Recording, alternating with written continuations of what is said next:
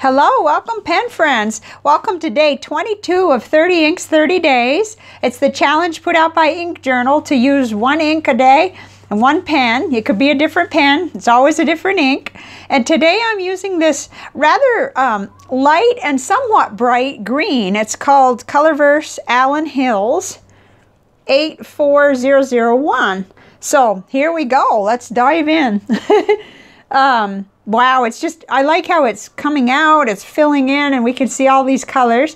Yesterday we did a green, but it was a different sort of green. So it does look very different. On this green, I wanted to call your attention, Colorverse Mariner 4 is the main bottle you get when you order this, and this is the 15 ml, the little small round bottle that comes with Mariner 4. And Mariner 4 was kind of a navy colored blue. So let's get right into it. Kind of nice that it's on a spread beside Arabella because it gives us a chance to see how different they are. Let's see. I like to have a paper though to cover it up while we're working, but they are very, very different, and that helps us to see. So that being said, let's cover that up to help us. And here it is. Here it is in the broad nib. And like I said, it comes with Mariner 4, so it is a small amount of ink, 15 ml that you get. The availability is pretty good. Check your, wherever you like to order from on that. And just know that this isn't the main ink. This is the little come along or whatever. I was going to say, it's not really a freebie, not at all. So, but it is the paired ink that comes in. Took about 30 seconds to dry in that nib. And same thing in the 1.5 stub, it took about 30 seconds to dry. Okay, this isn't a highly saturated green. It is very pretty, but I will be very picky about what nib I finish the day with. Probably going to be the stub nib for me. Because on this paper, all three of my nibs did just fine. Even the Lamy fine nib, but on some of the other paper, I just couldn't hack it in the fine nib at all. So here it is. Let's see, after the fussing there, it starts in the fine nib. Dried it about 20 seconds. And then my first impressions, pleasant color. Will be best in the broad and 1.5. And I think actually for me in the stub, it's the best thing.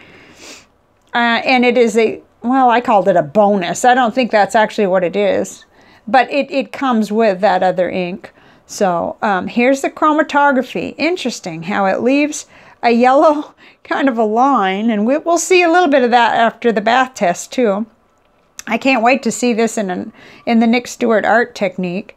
But it's pretty straightforward other than that green highlighter, yellow highlighter line there. Pretty interesting.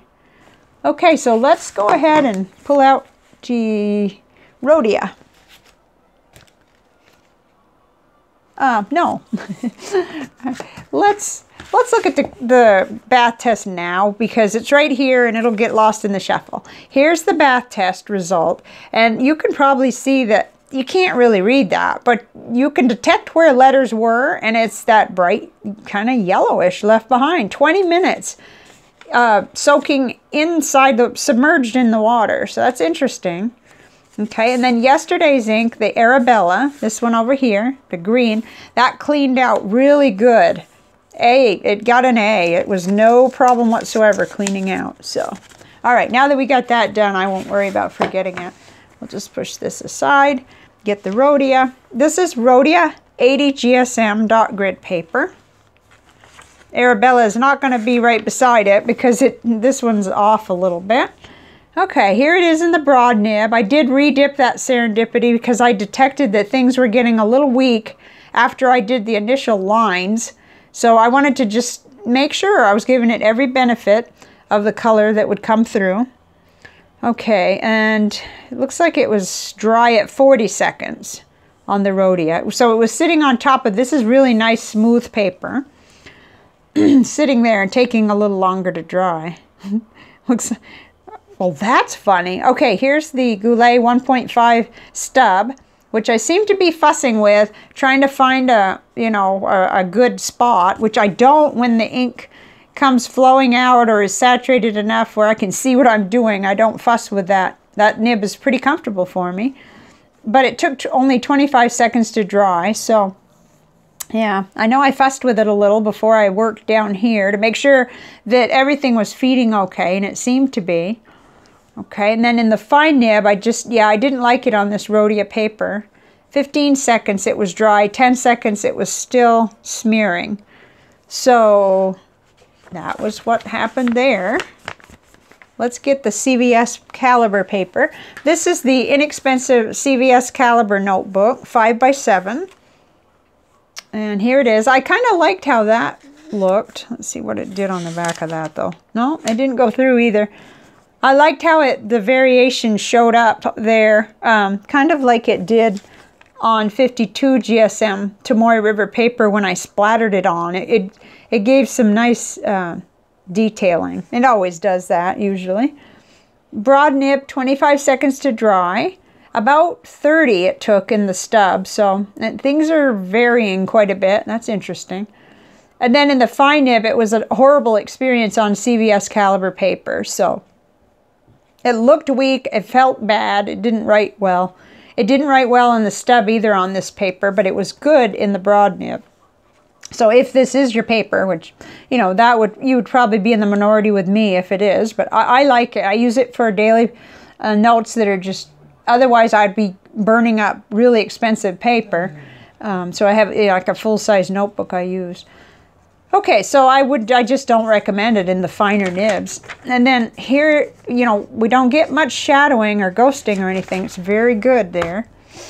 Let's turn back on the Rhodia to check that out. We'll have to be looking through Arabella, but there was nothing significant. That's really good. Of course, it's a very lightly saturated ink, I think. And let's go over here and see what we got. Okay, and we got that white paper in there, so that should show you pretty good. Just your typical ghosting and nothing really heavy because it isn't that dark, really, of an ink. So, okay. Oh, I've got one more notebook I want to show you. I haven't been doing this in the rotation, but today I had extra time. I wanted to write in it. This is the Cafe Note by Nanami Paper Company, and I did write in here today. With the stub nib with our ink of the day. So, and I liked it. So I believe that finishing the day, I'll be happy with it to do pen pal letters if I pick up the stub nib and maybe transfer everything that's left in the Lamy, which is not much, into that stub to finish the day. So, I mean, this is kind of exciting. Yesterday I had a project. I went through my winter clothes closet and my jackets, and I was just amazed at the changes in me since then. And so I went back and I looked at my notes, and I am 46 pounds lighter than I was last year on this date.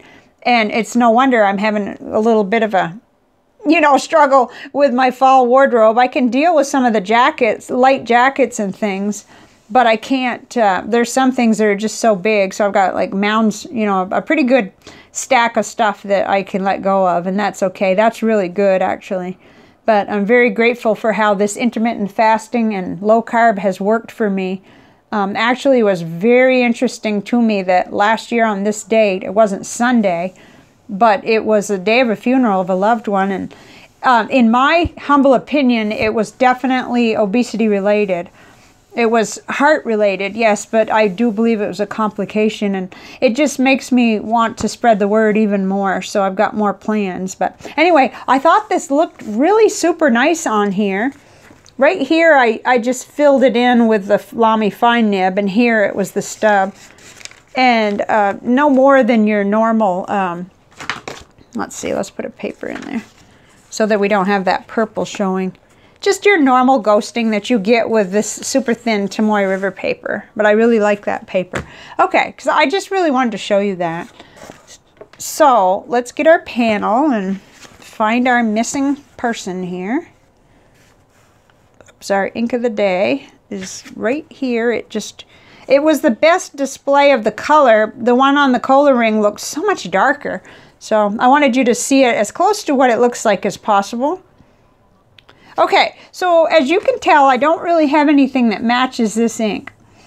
But I got out some suspects that could at least either contrast it or show, and I felt like maybe the closest maybe I have is Colorverse Sea of Tranquility, but it's a whole different thing because it's not as bright. This does, Allen Hills does have a little bit of brightness, but not like Colorverse Supernatural, which I remember I love that ink. I mean, it got me, it was one of the first ones that got me to say, whoa, I guess green is, is one of my colors too. And then this one down here, this Three Oysters Jade, we'll just call it Jade, it has something else going on too. That had a very similar inner chromatography type or reaction to the water. And I can't remember what I thought of it. I'd actually have to go back and go through notes and see, which is a good thing to have those ink journals and the videos to kind of refer to. You'll find it on the green playlist. So then we have these bright ones, really.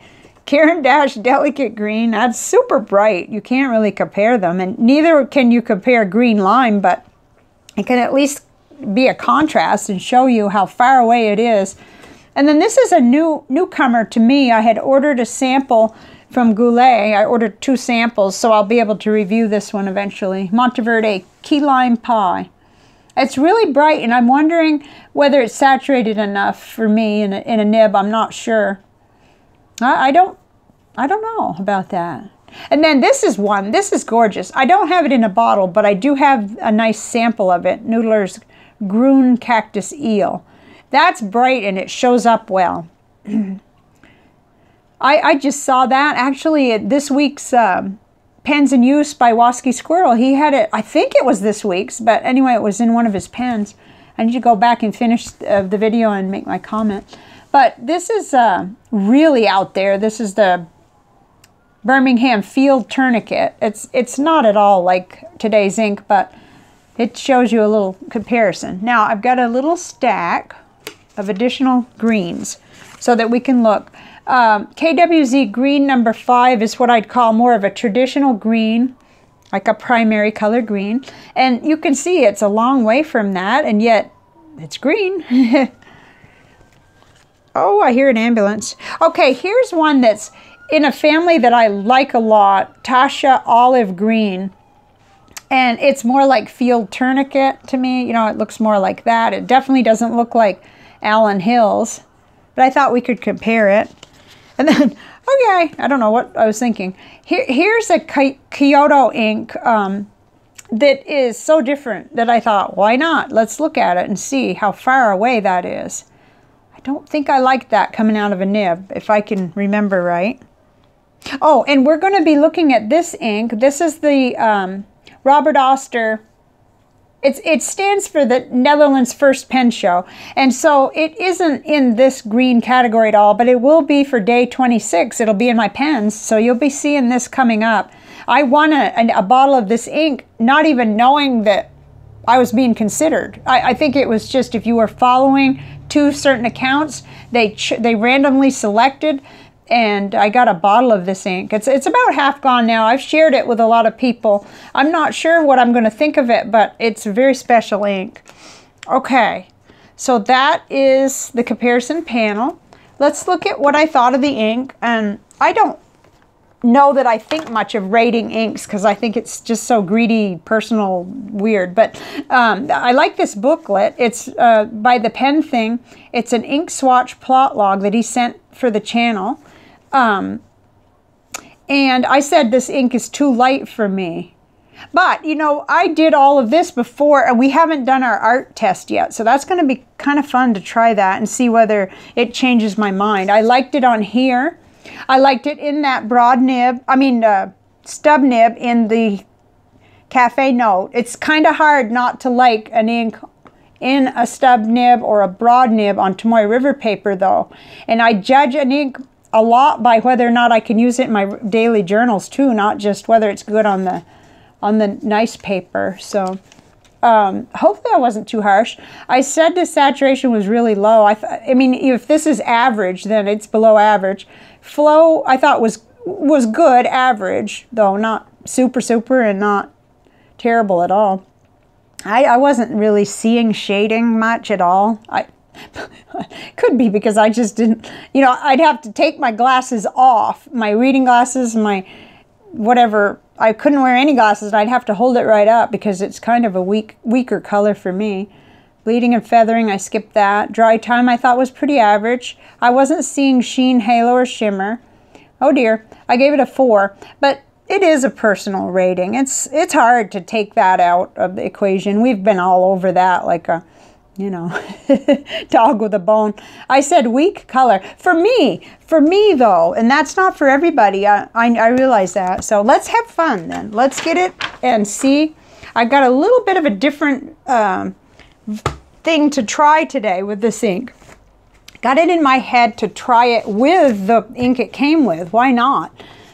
Okay, and you could tell even the ink water for this ink today is kind of weak. So, I mean, that tells you a little something. Okay, let's get all the materials. We've got broad nib, a fine nib, 2 ink samples, one in the little thing, and then the one that, the main ink is Mariner 4, so I thought I'll do something with that. And I've got paintbrush, and my main paintbrush that I use all the time. Okay, let's see what happens. Dive right in. I'm not sure exactly how I'll go about it, but I want to see the colors together. And just see, I'm not really sure how they decide what to put together. I mean, that would be an interesting question to ask the company. Okay, this is today's. Ooh, I gotta go. There's not much in there. Let's see what happens. We'll get it on there and just see. Ooh, yeah, it's weak. It's going to need the help of its buddy ink, I think. Merciful heavens. Okay. Ah, the other day I got a big, you could probably see it. Maybe not. I got a big green splotch there the other day. Okay, that's the broad nib. It's not really making it move too much. Huh. Ooh, I better hurry if I want to put the other color down. There seems to be, I can see a whole lot of water there. Ooh, there we go. Okay, this way we get to see the inks sort of together. See what happens if they even mix or what they do. And of course, this is much more saturated, Mariner 4. I had a little of this left. Must have been a busy day. I've been cleaning out ink vials, so that's why I say that. Ooh. Oh, let's just let them like mingle and mix and everything. That'll be cool. Now, I don't have a pen with this, but I've got a fix for that. Have my little, I guess I better get another ink holder. I got a glass nib pen. Let's see if I can get a little on the tip. There's just so little in there. I don't even know if there's enough. Yeah, okay, there's a little. And I thought maybe we'd even come down here and see what happens. Ooh, yeah. We got a little bit of lightning and chromatography already coming out. This isn't a bad idea, actually. Whoops. Not like me, because usually I don't mix the colors, but I think it's fun.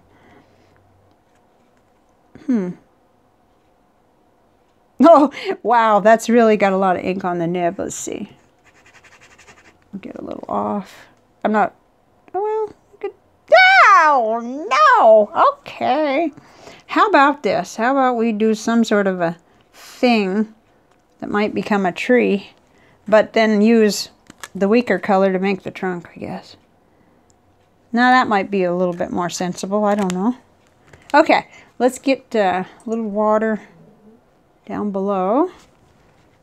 Oh, look, now we've mixed some colors. That's cool. I'll hold that up as soon as I can. Oh, why not? Let's just see what happens when it goes down below. Okay, we'll just run this. Huh. Nice. I'm digging this. I mean, it's not a masterpiece, but it's fun. Ooh, this ink just dominates, though. It really does. And it'll mix with the other. Ooh, I see pink coming out. Okay, let me hold it up just a little. That's quite something. I'm not sure what it is, but it's something else, all right. Definitely, it looks almost tanzanite coming out, and it just takes over because they certainly know how to make saturated inks. And then this one here is just so much lighter, you almost lose it. You could tell which one I'd rather put on there, but okay. Now I'm all distracted by the prettiness of the ink. Let me make sure I don't break my glass nib. I like to keep it in my rickshaw case because I just don't want to break that. Okay, I'll put a lid on here, and then I had just a couple little things to say about what's coming next, because we are getting close to this series being finished. This 30 days, 30 inks, 30 days. So tomorrow it's going to be Birmingham Golden Gazette, an ink that I love it so far, and I think I'm going to love it. I was looking over the upcoming inks. Let's see, this is going to be for day 26. So here we have day 23, 24, 25, 26, 27, 28, 29, and 30. So this is what we have left. The only concern I have at all, saturation wise, is probably Diamine Soft Mint, but I have a feeling I'm going to be okay with that. Wonder what gives me that feeling. Could be that I had a chance to write with that before. I can't remember. I'm going to actually go online and kind of check myself out to make sure. That sounded really crazy.